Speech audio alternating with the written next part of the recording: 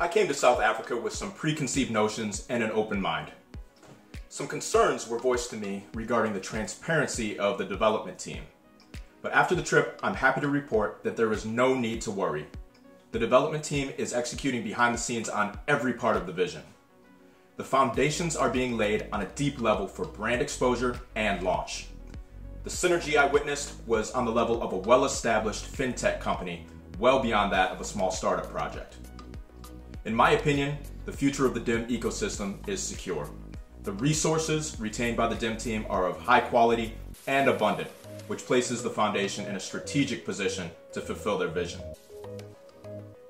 The most memorable part of the trip for me were a series of one-on-one conversations I had with team members.